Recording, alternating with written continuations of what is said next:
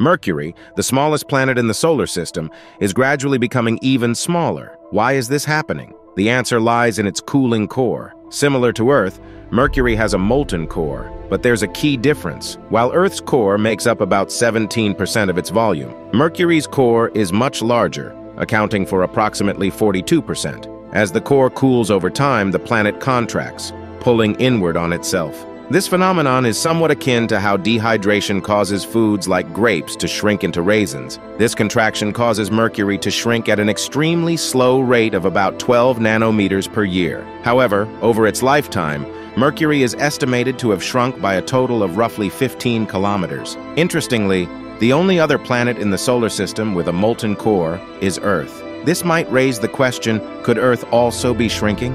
The answer is yes, though Earth's shrinkage occurs at an even slower pace, roughly equivalent to the thickness of a human hair each year. This rate is so minuscule that it's imperceptible and not a cause for concern.